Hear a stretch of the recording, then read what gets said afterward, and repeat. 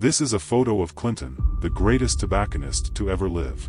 Here we see Clinton, looking at the most recent comments on his YouTube short, when he noticed, one, in particular. Padron 64 didn't make the list. That is pretty much half a chocolate bar. Credibility of this list is questionable. In that moment, he knew, he must regain his credibility.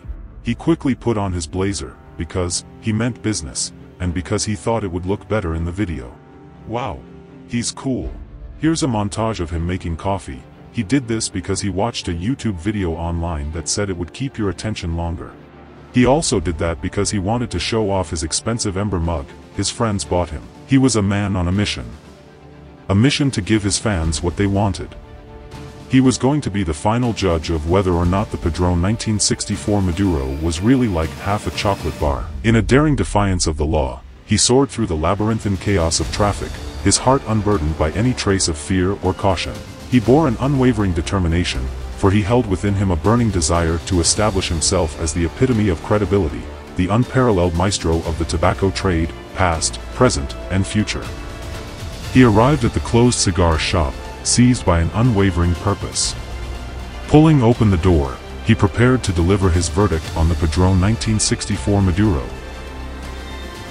A review that would transcend time.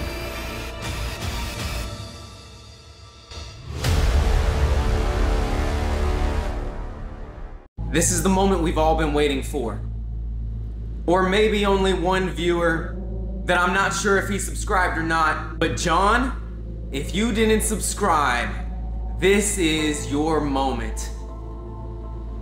Mr. John Cruz, today I'll be reviewing the Padron 1964 Maduro. I'll be the judge of whether or not this actually tastes like half a chocolate bar. I've already smoked it, but we'll see. Is this cigar really worth the hype to where my credibility is questionable? Oh, John, we will see.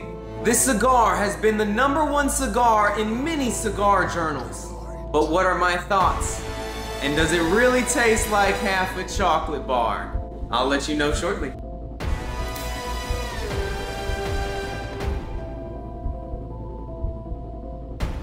All right, moment of truth. Let's light it up.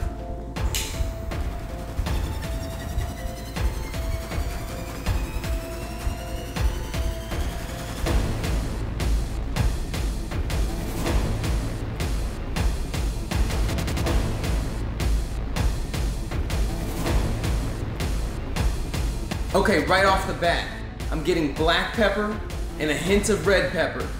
I'm getting earth and a subtle chocolate right now, but we'll see if that chocolate develops or not.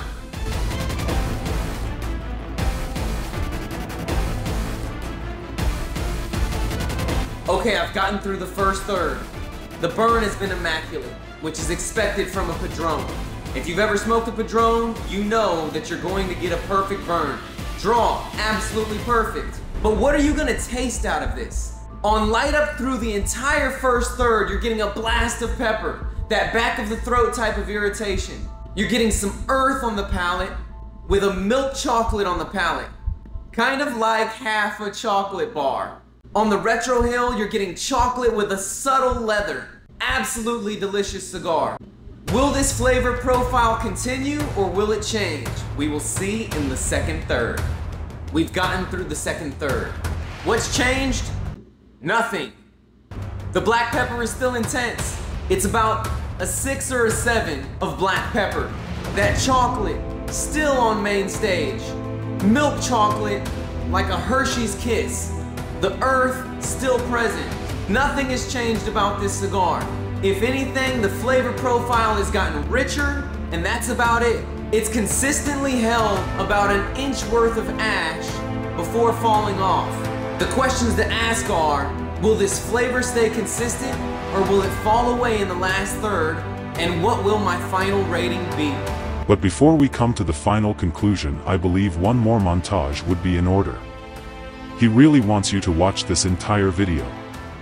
Oh man, this guy is the coolest. I implore you, gaze upon him, and witness the sheer grandeur of his sophistication, elegance, and refinement. It stands unmatched, far surpassing all others. Okay guys, sorry to say this, but we've reached the end of the last third. And what you're gonna taste out of this last third is black pepper, a black coffee, and some spice introduced itself. The chocolate is playing in the far background. On the retrohale, you're gonna be getting that black coffee and a subtle earthiness to it. In conclusion, my final score came out to a 92. The wrapper was a little bit dull, the ash was a little bit too soft for my liking, and the strength was a little stronger than what I would have hoped for.